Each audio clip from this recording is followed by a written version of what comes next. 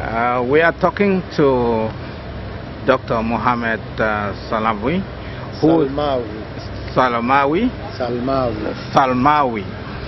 is the president of the Egypt Writers Union, and this magazine is coming to you because of the celebration of the Tibet International Cultural Festival. This cultural festival brought together 150 delegates from several countries around the world. Dr. Mohamed, can you just give us how the idea of doing a festival for the Nile came about? Well, the city of Luxor, which is the old capital of ancient Egypt, it was known as Thebes, now known as Luxor. Thebes was the capital at one time of ancient Egypt, and they used to have an annual festival of arts and a lot of shows, and they used to use the branches of palm trees, and there was an attempt to revive this festival in modern times. So we thought perhaps the best way to revive it is through creating an international festival, arts festival, or culture festival if you like, with a central conference of writers accompanying this festival. The city of Luxor resorted to the Writers Union of Egypt to put the program and to organize this festival. We organize it jointly, and we thought the best thing to do is to bring about the writers of the Arab world and of Africa together, because Luxor is in Egypt, which is an Arab country and also an African country. Luxor is in the south, so it's very much related to the African continent, but also it is part of the Arab world. So we thought it is very well suited to bring about both sides together, and that is how we found the formula. Now, what would bring both sides together? We thought the Nile would be the best thing, because all Africans are proud of the Nile. They are happy that the longest river in the world is in the African continent. And also many Arab poets have written poems about the River Nile because of its symbolic significance, and because of its beauty, and because of how it represents Egypt and the Egyptians, and has been very closely related to our culture, even to our religion in ancient times. And we thought the best way to celebrate the Nile is not to bring about geologists and politicians, and they have their own conferences and their own way of dealing with things. But we wanted to deal with the Nile from its emotional side, from its symbolic side, from its intellectual side, the meaning of the Nile in our souls, in our conscience. And of course the best people to do that would be the writers and the poets, both of Africa and of the Arab world, who feel that the Nile belongs to them and that they are related to that great river throughout history. Doctor, the Nile has been a history and it remains a history, and you conceived this activity putting the Nile culture and Africa together. Can you just tell us how the program articulated until the end?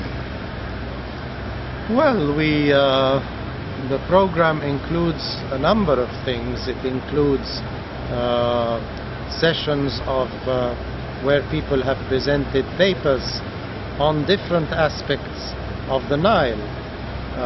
The Nile in the poetry of Arab poets was one paper we had. The first attempt to control the Nile, the first dam that was built on the Nile. Somebody gave us a historical survey of that, and that was back in the 18th century, in modern times, the first attempt in modern times, of course. A good friend of ours from Burkina Faso spoke about the mythology of the Nile. Also, the poet Zainabu Diallo from Nigeria, Guinea, I'm sorry, spoke about, wrote a poem about the Nile and the significance of the Nile. And we have published a book that includes all these papers and all these contributions, which present a lovely portrait of this great river of which we are all proud. You have also, during this occasion, brought up the idea of putting the two unions of Africa and those in the Arab world together. And this idea aims at organizing exchange visits and study visits. How do you think this is going to work? Because one part is considered to be an emerging country, a continent, and one part is already far developed from what we see here. So how do you intend to go about with this, especially with funding? And could you just tell us who helped you in organizing this festival? We all are developing countries in various degrees. There are countries that are more developed than others, but we all belong to the same world. We are the third world, but and so is Latin America, for instance, also. But we are much closer together. The Arab world and the African continent have always been related throughout history, and I thought this would be a unique occasion to bring both worlds together, to exchange experiences, to listen to each other's writers and poets reading from their own work, hopefully to encourage more translation of works of both sides. Of course, this was not easy, but the governorate of Luxor, and the governor of Luxor in particular, who is a man who believes very much in culture and literature and wants to give his city this cultural aspect and not just keep it as the cradle of so many great monuments in stone. He wants it also to have a cultural and intellectual aspect. Helped us a great deal. We also resorted to the Ministry of Foreign Affairs, to the Ministry of Culture, saying, here, we, the writers of Egypt, we are creating this conference to bring about writers from Africa and from the Arab world, and how can you help us? So we were able to obtain funds from here and there, and that's how the festival stood up and was able to achieve this third chapter, which I think was a great success. We discovered also that during the tours of the strategic areas like the museum and the public library, the history of Egypt is well documented, and this is something that other Africans have to learn from. How do you go about that? Because getting history of the past in most African countries is difficult, but you have succeeded to keep things even right from the 17th and 18th century. Yeah, before Christ. Yes. Yes, this is true. You know, the ancient Egyptian civilization is an African civilization. It is a civilization that grew up on the African continent by Africans living in, we are Africans, and the civilization of Egypt is one of the great civilizations that the African continent has known. So documenting this civilization is not only for people living in Egypt, but it is also for our African brothers to whom this civilization belongs. And in a more general sense, it is a civilization that belongs to humanity at large. So it is our duty, as much as we can, to document it and to preserve it, and to actually make use of it when we have a lovely festival like this one, to be surrounded by all these great monuments as remnants of this one-time glorious civilization. The festival went to a close, and people are going back home, and you are very close to your governor. Can you just tell us what your governor feels after all the festival activities? Because for many it was their first time of coming to Egypt, and it was the governor's first time of meeting some of the Africans too. How did he feel? He was very happy. We brought him 150 illustrious writers from 10 African countries and 8 Arab countries, and they all came here. They admired the place.